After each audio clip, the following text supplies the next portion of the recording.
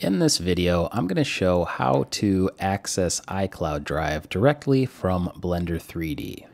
The location of iCloud Drive is Users, Mac User, which is the name of your profile, Library, Mobile Documents, Apple, Cloud Docs.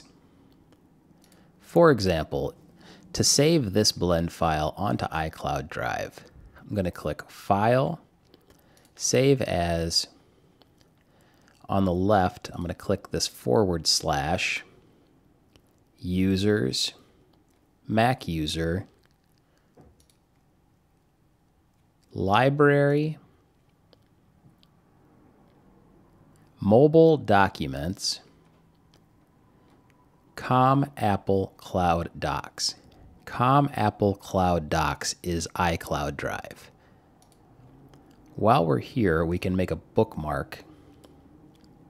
You might have to drag this thing on the left down to find the bookmarks. I'm going to add a bookmark. So now next time I can access iCloud Drive through my bookmarks. All right, let's save this as iCloud Drive test.blend.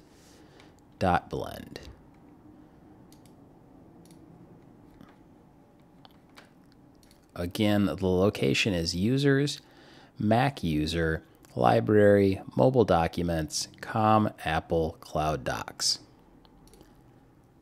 And there it is.